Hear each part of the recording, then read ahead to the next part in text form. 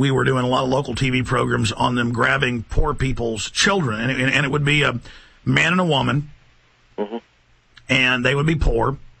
And they don't know when they go to, quote, get the free welfare birth at the city hospital that they take their children, especially if they're white, because they can get like close to $500,000 for them in adoption. I guess those children are blessed in a way. They don't get taken for medical experiments, or like the other minority kids, they hop up on drugs because they get more federal funds for that.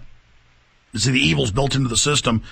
Yeah. But I couldn't do it anymore. I couldn't go down to the hospitals when people called me, because it was always the same special units of pedophile police, that look, that Nelliness, that the sick smile. It's like a certain demon. I don't even know how to describe it. The MO. You see a cop changing a tire. He's a tough guy, great guy, family. He's out there just doing his job. Most of the cops aren't bad.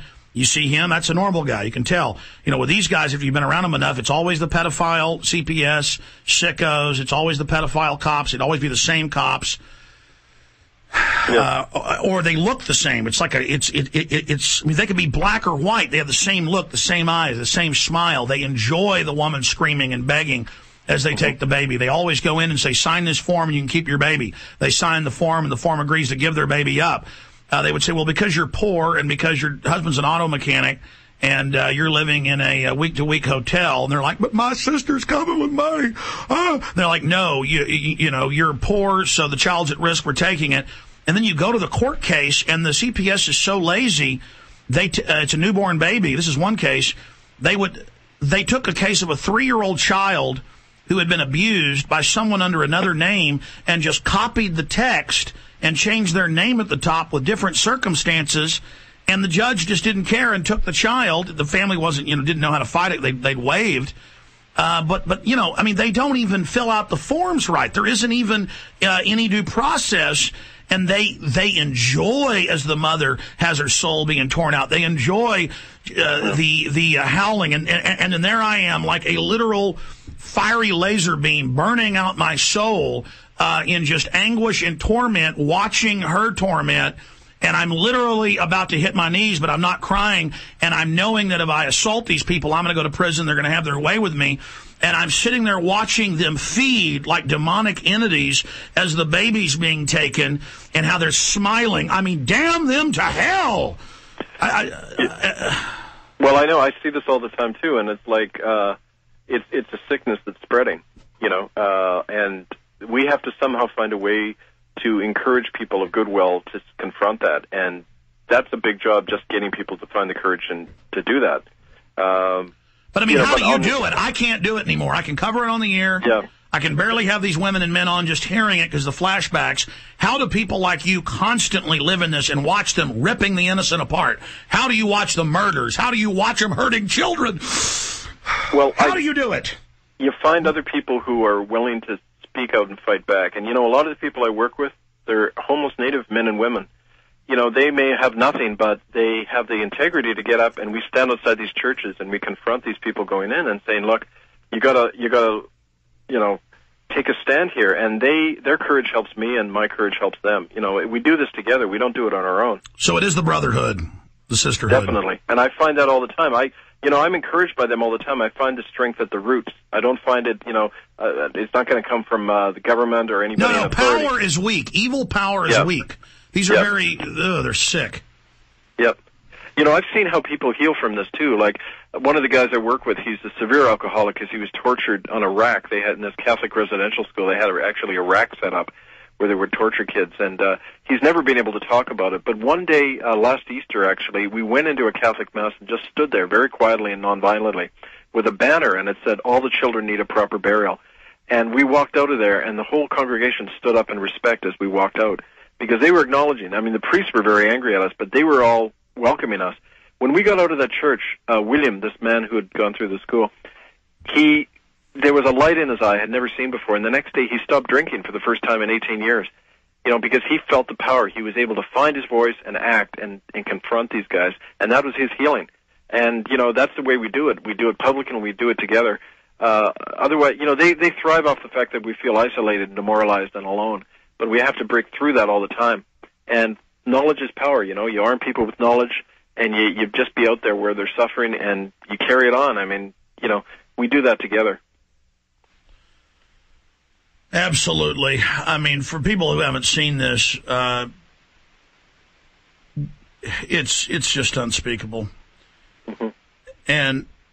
And society's imploding because all this evil's in control, and then so there is bad stuff happening in families. There are bad people individually doing things as well, and the establishment publicizes all of that to make the people look bad but make the system look good.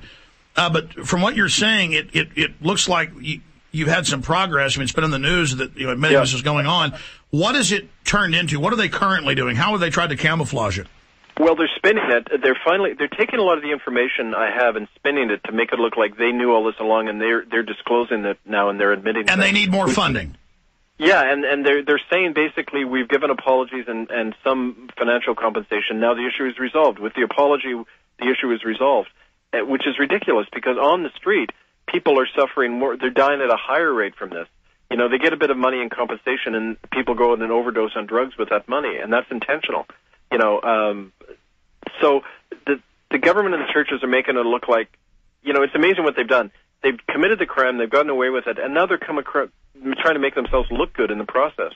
And they're not, they're not disclosing anything. So it's almost like they're saying there was a big crime, but there are no criminals. So we've been pushing for years to get them to admit where these children are buried. We've been trying to bring the children's remains home for proper burial, having memorial sites, and bringing people to trial for these crimes.